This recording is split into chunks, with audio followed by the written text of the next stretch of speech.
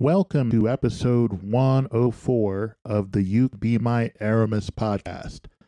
I am your host, Mike Bankhead. I've been suffering through some technical difficulties, so this introduction is a lot shorter than usual, and there's no music, obviously. Today's guest is Cherimondis J, and I think you'll enjoy this conversation. Hey, welcome to my podcast. How about introducing yourself for the listeners first? Let's start with that. Okay. Hi, I am Cherimondis J. Nice to meet you. And what amazing things can you do? Do not sell yourself short. I'm going to mention if you skip something that I know that you do. Okay. Well, we were literally just talking about languages before the podcast even started. So I speak multiple languages. I play a wide variety of instruments, and I normally don't even like saying them all because it sounds like I'm bragging, but I promise I'm not. Violin, clarinet, piano, keyboard, xylophone, sax, guitar, bass guitar, electric guitar, and I'm learning drums currently. I currently am a undergraduate senior who will be graduating soon from The Ohio State University. I'm a piano major specializing in classical concerts. So yes, I am that Black girl out here playing Beethoven, Rachmaninoff, and Bach, and I am not ashamed of it. What else? I don't really know what else to say because I don't like bragging, but Mike, you say something. It's not bragging if it's true. And it's also not bragging unless you're giving people an attitude, which you're not doing. So I want to talk first of all about your music background. That's a lot of instruments. Which one was your first? First, according to my mom, my first would be the keyboard. But I feel like the first is actually the guitar because that was the first thing that I picked up and started playing consistently. And my first guitar was acoustic, and then like when it's like 16, I switched to an electric guitar and was kind of like playing around with that for a while. Yeah. How old were you when you first started making music? Ooh. Wow, that's such a good question. When I first started making music, are we talking about professionally or no? Like before you were a pro. Non-professionally, I would say around the age of 12 is when I started. So I'm curious as to how long after you started learning to play instruments was it before you decided to start writing your own songs? Well, I've actually been writing my songs since I was around the age of 12. I never really got into covers just because, I don't know, it really wasn't my thing. And as I have consistently aged and grown up, I realized that that's probably the better way to go anyway, just because I've learned the music industry, being in the industry, and I understand how copyright actually works and how doing covers can actually get you in trouble in a lot of different ways. So I guess it's fun because you can spin different things and turn it into your own, but I am more of an original being. I prefer to do my own work just because I have endless parts constantly flying in my head, lots of harmonies, lots of melodies. Like literally I can have an entire song in my head or more than one song in my head and have each part kind of separated. Like I can hear the bass part, I can hear the guitar part, I can hear 3-part harmonies, sometimes 5-part harmonies. And that's kind of always been the way my brain works. So I don't really have the room to like add someone else's brain power into my brain just because I have already enough going on. So yeah. That's a very unique way to consume music.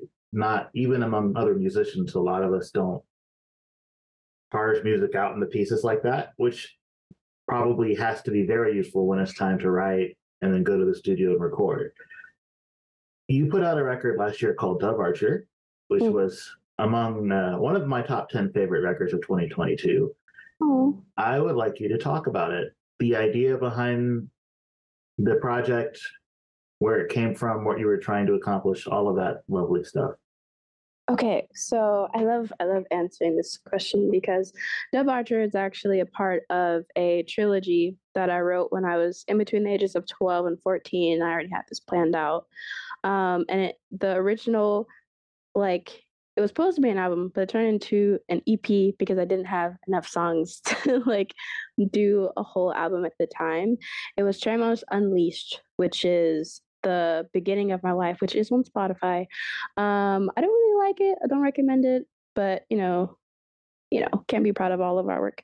It's just like the beginning of my life and where I started and how I started, which is very, very dark. It is the unleashing of Cherimondis J, of me, of my sound, because it is very unique and distinct. And it's just the beginning of what will continue to move on.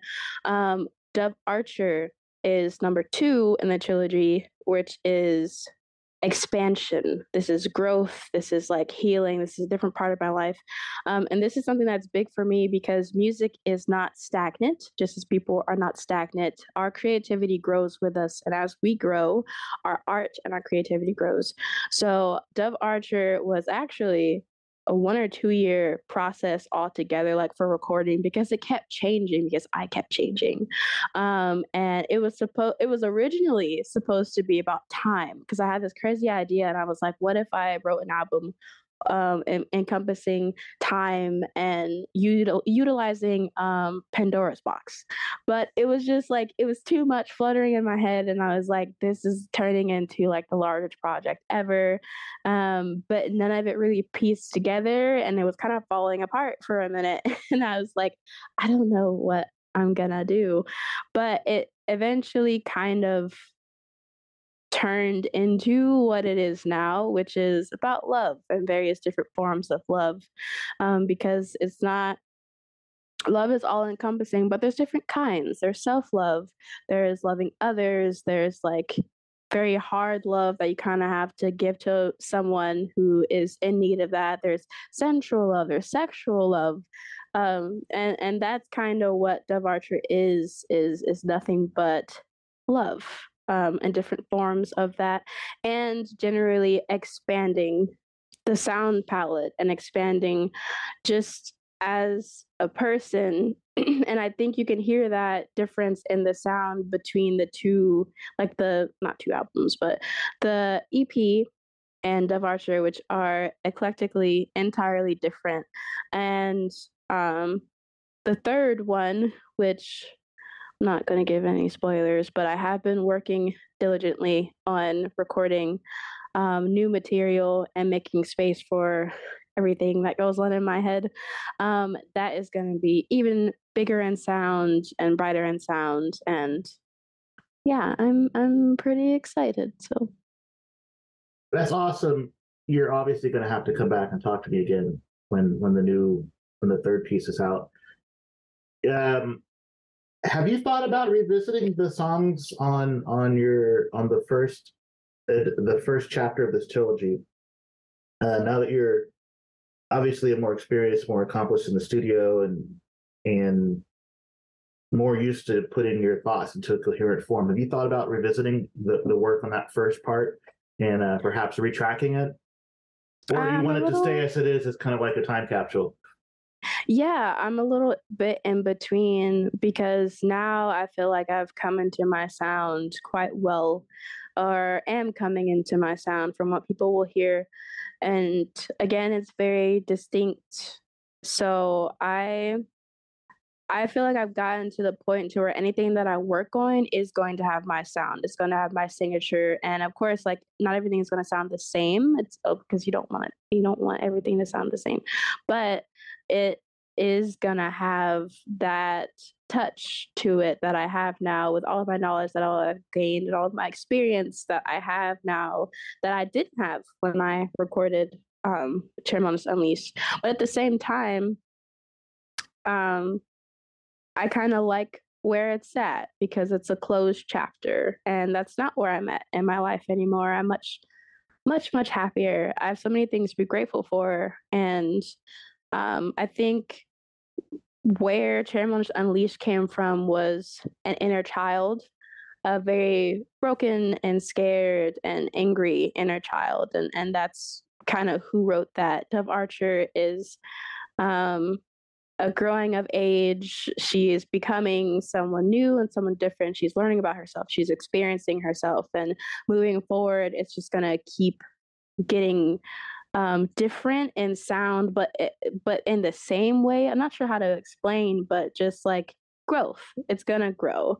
And I like the cutoff where Unleashed is right now, especially with Dove Archer, because it's like you can hear the difference. You can hear where I was in one point in my life, and you can hear where I was in another part of my life. And I think that's okay. If I did revisit it, it would sound completely different. It definitely wouldn't sound the same.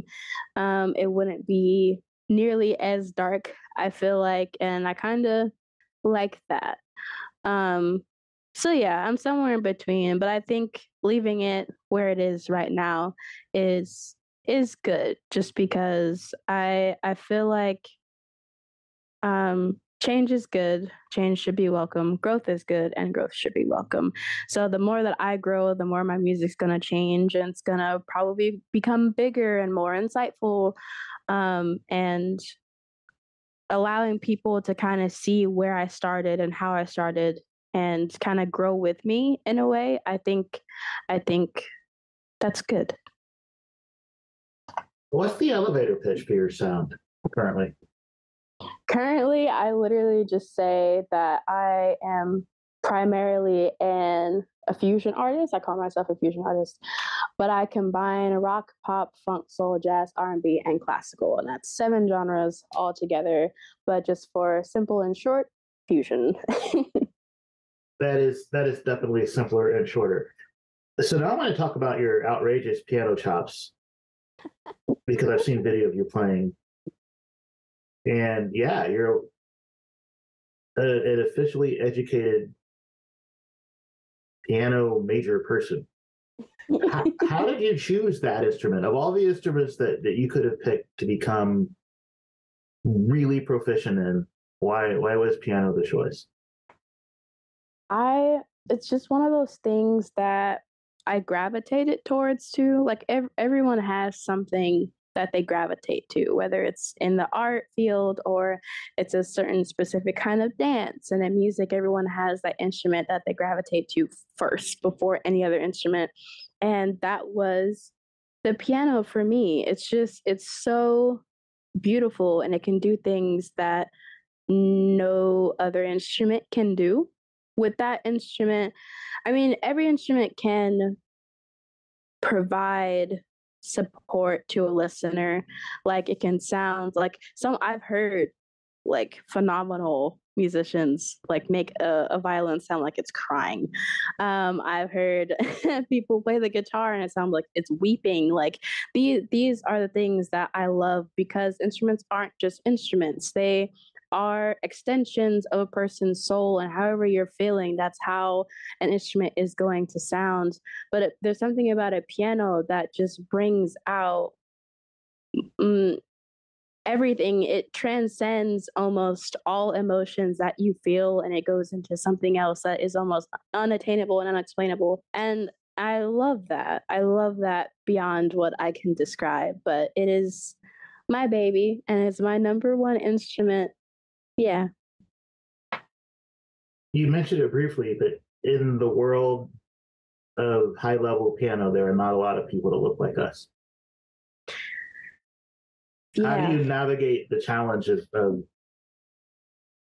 being in that world? And obviously, since there's not a lot of people that look like us, you're going to get treated differently than other people. How do you navigate around those challenges? These are such good questions. Wow. And I've been waiting to answer this question for somebody for a very long time, because it's difficult. Like my freshman year was the freshman year any freshman could possibly have. I battled with such severe like impossible syndrome, or like I'm not sure what it's called, but I thought about like dropping out my freshman year, just because I was like, this is strange. And I had a little bit of a culture shock, because, and it's weird, I shouldn't have had that, because I have family that looks different than me. Like my family is very, very much assorted. We have family all over the place. Like I have cousins from Europe, I have cousins from Spain, I have cousins in Haiti. So like it's not like I should have been that weirded out by it, but it's different because when you're used to being like my high school, one of my high schools, because I hopped around, was primarily Black students. And then other high schools that I went to, and even my middle school was very eclectic. Like you saw everyone from every culture there. And so going from that environment to being in college and being the only Black person in your classroom, that is kind of jarring and it's very, very uncomfortable. I felt kind of scared and unsafe in a lot of instances just because, like, I don't know anybody here. I don't know any of these people. And especially in my department, which is a very small department compared to like the symphony or like even the flautists have more things going on than piano majors, but that's a sidebar. It was strange because freshman, sophomore, junior year is when like other people kind of like rolled in. They start accepting new people into the BA program. But freshman and sophomore year, I was pretty much alone. And whenever we had piano meeting, not like faculty meetings, but we had piano department meetings for all of us to join. Predominantly, it's all Asian students, and who are significantly better than I am could play ever in my life, probably. Who like took years. Like I battled, and I still battle, and I'm trying to like get better at with doubting my abilities, just because a lot of my peers they did competitions when they were like 5 years old. They won trophies and they won awards. There's a person who has actually entered into the Chopin Institute competition in Europe, and that's like crazy amount of money. There's people who have entered into other like least form competitions and Rachmaninoff competitions, which are the hardest you could possibly enter into. They've had years of experience, and I didn't have any of that. I didn't have enough money to get tutoring lessons that I needed, so I was self-taught for a lot of things. I didn't have the luxury of like entering into a competition because I wasn't prepared. I didn't have any of that experience. So, and before I got accepted into OSU, I only had 1 year of training, and that was at Stiver School for the Arts in Dayton, Ohio. Literally the best school I've ever went to. And it's unfortunate how it's kind of going downhill with their arts department, but I'm glad that I can say that I was one of the few that got to experience it. And I had a teacher that pushed me to the brink, and like forced me to kind of like get a grip on myself, because she was just like, you're extremely talented, you shouldn't really be doubting yourself the way you are, like don't compare yourself to others. And I have trouble with that, but the thing is that a lot of the students that I came in with were graduate students. So they have had more life experience than me, and they were able to do more than me. But even like people who I came in with who were also undergraduates have like like took 5 years, started when they were like 2 years old playing piano, and I didn't have that. So it's been a challenge, it's been a battle, one that I kind of constantly fight, and that I've been constantly fighting since being accepted to OSU, because it's predominantly white. But it's not a battle that I'm gonna just allow myself to give up on and kind of like succumb to it, because I know what I'm doing is very, very unique and I love what I do. So regardless of like racial shit or whatever, I'm still gonna do it. But I will say it is difficult, and sometimes I did feel like I was treated a little bit differently or looked strange, like have like strange looks from students who are like, oh, you're Black, like what do you do? And when I told people that yes, I'm a piano major and I'm studying classical concert, and they're like, "Oh wow, that's really cool. I've never like heard of it." Like I've actually gotten this where it's like I never heard of like a girl that like they're trying to be so polite about it without saying like a Black girl doing classical, but it was very, very clearly there, and they were like teetering around the topic. So I have had that happen on more than one occasion.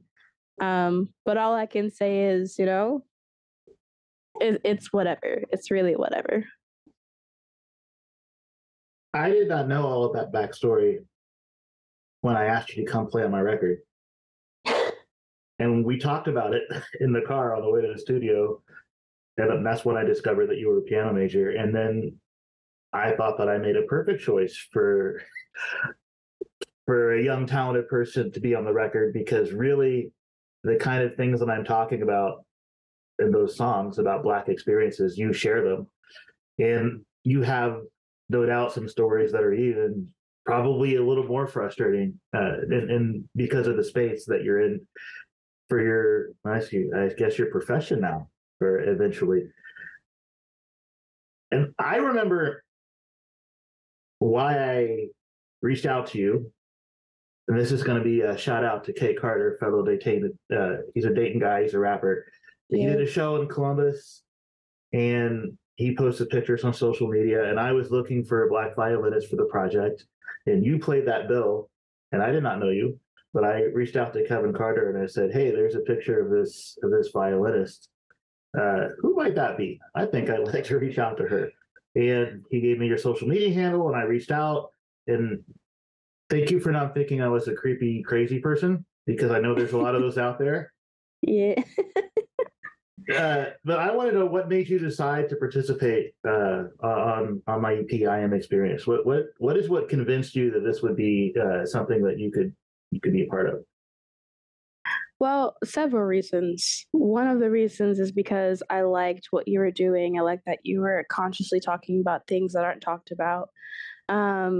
And that you wanted to provide a space for all of these things to be talked about. And I was like, yes, I like this. I like artists who use their art for change and to do things that incite questions, instead of because there's a lot of art out there and not all of it is good, but some of it has meaning, and I only focus on things that have meaning or that have some form of value, which I think the project does have.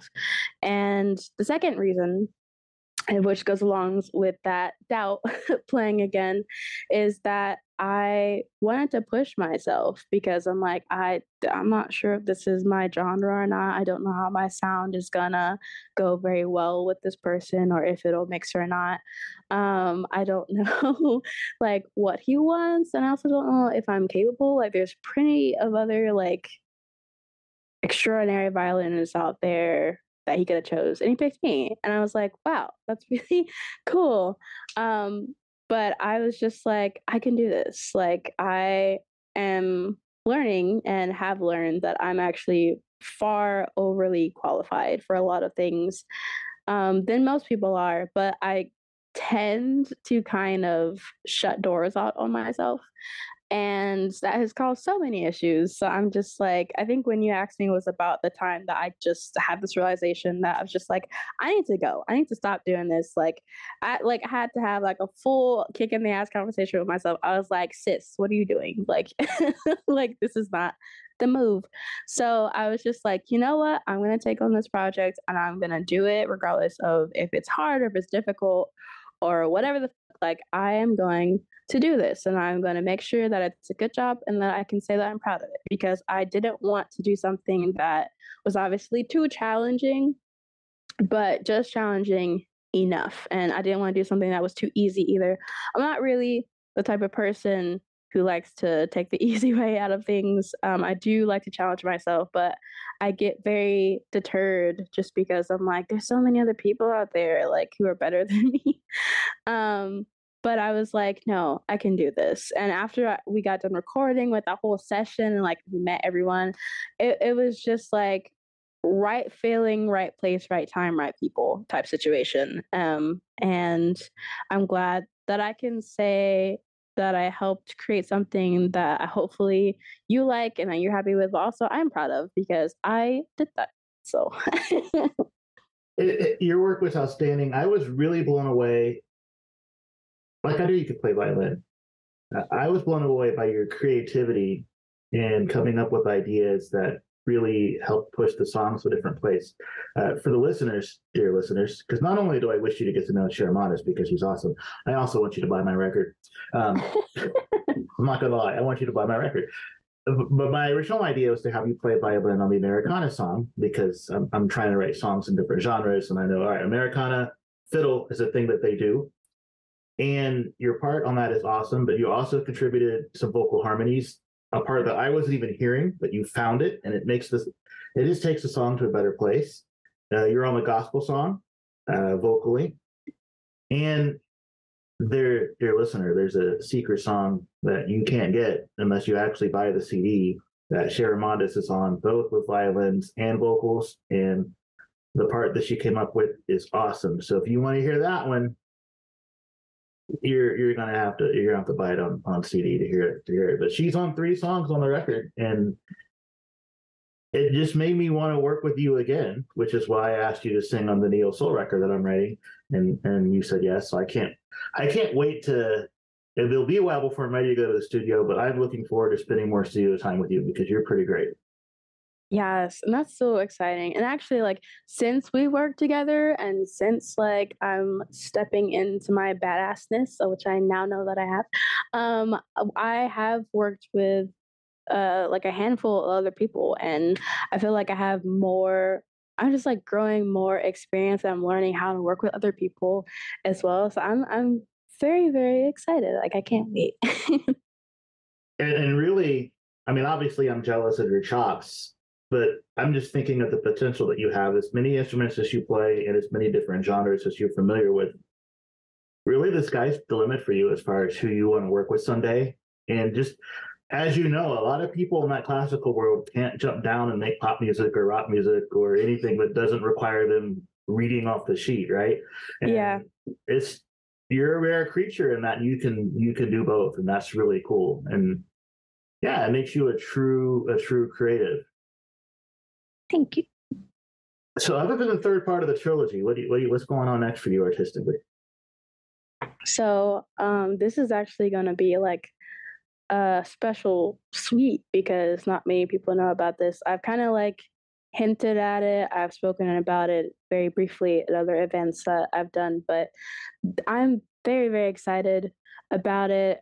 Recent life for me has been trying to be very chill because, as you know, I was playing like a ridiculous amount of shows for a while, and I didn't have the time to create. Like, it just got to the point where I had 5 songs in my head. Every part was mapped out, and it was just like it was so cluttered that I couldn't have a conversation with a person without like drifting off. And it looked like I wasn't paying attention, but I'm like, I swear I am. I totally am paying attention, but there's like a lot of music happening in my head right now. So I have just been trying to take my time to not only finish like my last course for college, but also I've been wanting to like record, and that's what I've been doing is like nonstop recording. The next album, which I do have the name, is going to be called Phoenix J, and I'm very excited with the way that it's already turning out. How did I explain this without like giving maximum spoilers? I would say in terms of sound, this is significantly bigger than Dove Archer. The sound is no longer focused on like funk or R&B necessarily, but this is truly a step into like who I am as a musician and who I am as a person, as a human being. And I'm very excited because this new music I wrote this new music with the intention to inspire. When Dove Archer came out, I just had the intention of like gaining traction, and that's exactly what I did in more ways than one, which is weird. Like it kind of did much better than I was expecting it to. But now that I have those eyes and now that I have those traction and that my name is kind of like floating around Columbus, I want to take this opportunity to use my platform for what I know that I was meant to do, which is inspire people. And it's taking so long. I actually wanted to release it this year, but it's taking so long just because I'm experiencing so much more than I kind of thought that I would. And so things are changing. But I will say that once this comes out, I don't know where it's going to go. I don't know how it's going to be involved in people's lives, but I will say that I'm very, very excited, and I hope that I can inspire at least one person with what I'm trying to do. So I'm sure that you will. Now is the time of the conversation when I ask you the questions that I ask every guest. But you will have unique and different stories because you are unique and different. What was the first song you can remember hearing in your life? And go back as far as you can remember. gosh, as far as I can remember, would probably be um, a song that my mom and my nana would sing in the church because they were in the church choir. And there are two songs actually. One of them was called "Love Is Bubbling Over," and one, um, "Total Praise," I think is what it's called. But the harmonies uh, the harmonies in "Total Praise" are I mean, godlike to no pun intended. Like they're so beautiful, and I think those are the two songs that I remember hearing. But which one I heard first, I don't know. Do you still remember the music and the lyrics to those songs? I Yeah, actually, I not too long ago I took a trip back to memory lane and I listened to Total Praise, and because I mean, I'm not really a churchy person. We ended up like leaving the church just because it became not what we wanted. But there are things about it that were good, and I think Total Praise is one of the things that I keep close. And every now and then I'll listen to it. But as far as Love Is Bubbling Over, I don't really remember. I don't remember anything about that song other than the chorus, and that's only because Nana would sing it to me as a kid, and then that's it. Here is a question that might possibly be related. What did your childhood smell like? Smell like? Smell like. Um, okay. Spaghetti, and not just any spaghetti, but like baked double cheese spaghetti that you would cook like in an oven. Lots of baby powder and baby oil. And uh, uh, nobody's probably gonna know what this is, but jjondjeon, which is it's a Haitian rice that is used for like, aka black rice. There you go. I think that's a good term for people to know. Um, but the spices are very distinct, and I think those are like three distinct smells that what my childhood would consist of. Is that particular food possibly yellow in color?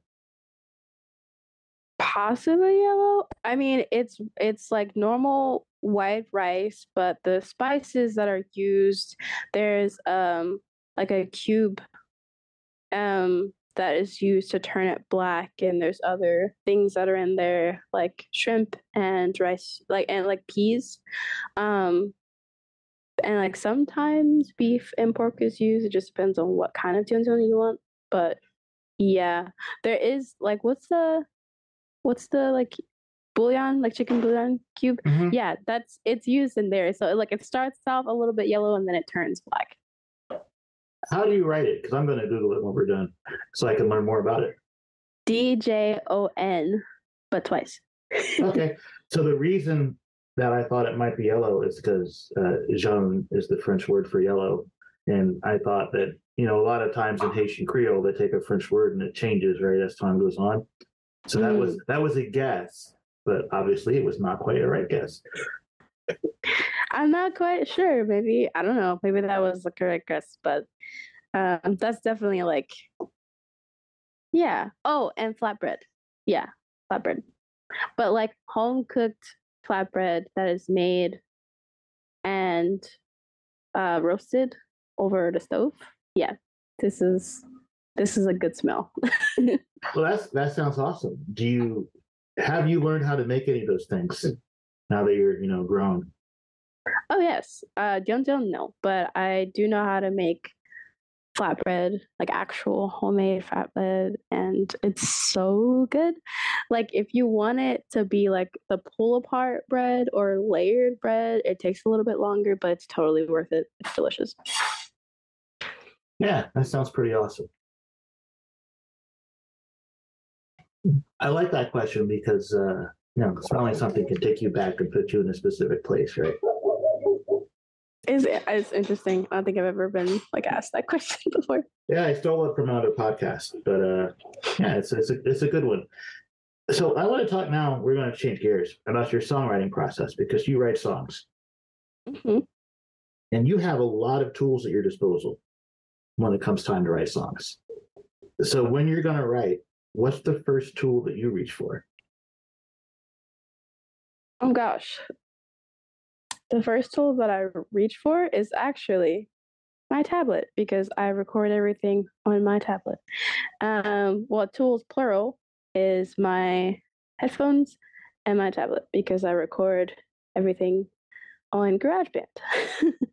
Yep. How do your songs start out? How does the song go from in here to out there? Listeners cannot see the gestures I just made, so I probably shouldn't have described it that way.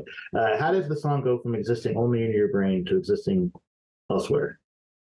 Well, my process is very scattered, but usually the thing that stays consistent around every song that I make is the bass. Bass is the thing that I hear first before anything else, before any like harmonies go or before the lyrics. Bass is the first thing that is usually what I hear just because the bass is the heart of the song.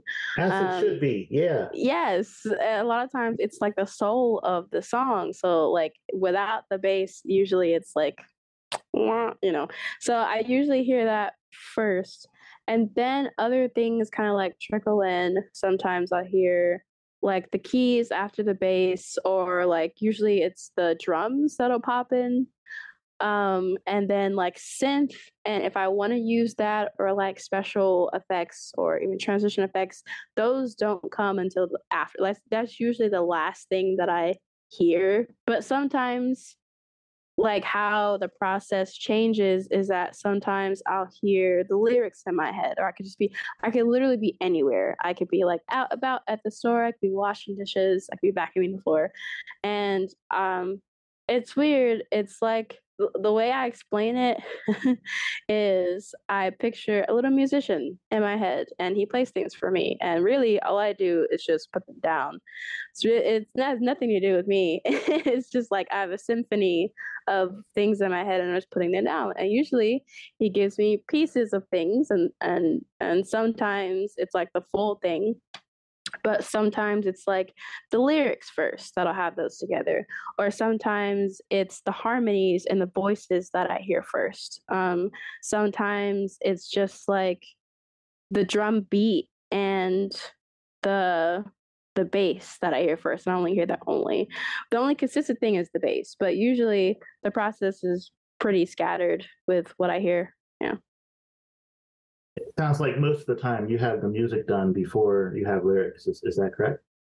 Yeah, a lot of the times, like lyrics is pretty much the last thing that I add just because I want the music to be there first. And lyrics change. Lyrics can change very easily. Like something that is very important to me is harmony. Harmony within not just the music, but very specific harmony. Harmony in between the voices of the vocals, harmony in between the instrumentals and like how they are singing around each other, how they are interacting with each other.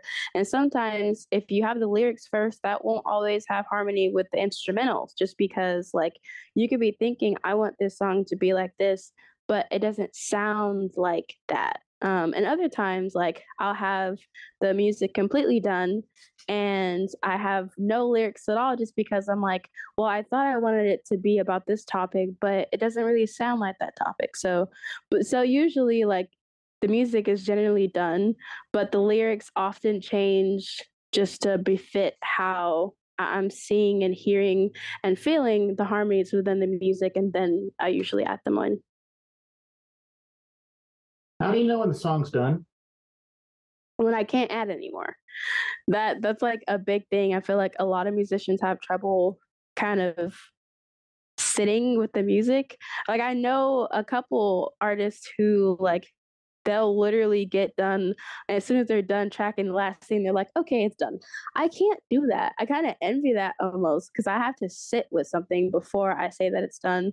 Like even if it sounds completely done, there's nothing to add or whatever, I still sit with that piece for at least like a week or so and then come back to it because like as musicians we get tired of our own music because we're the ones making it. We have to stop and record and play and like fast forward like all of the song, we're listening to the same things repeated over and over again. And after a certain time, it's like your ears get too accustomed to it. So something can sound good one day and then you like say, okay, this is done, and pick it up and it sounds like garbage. I've had that happen before.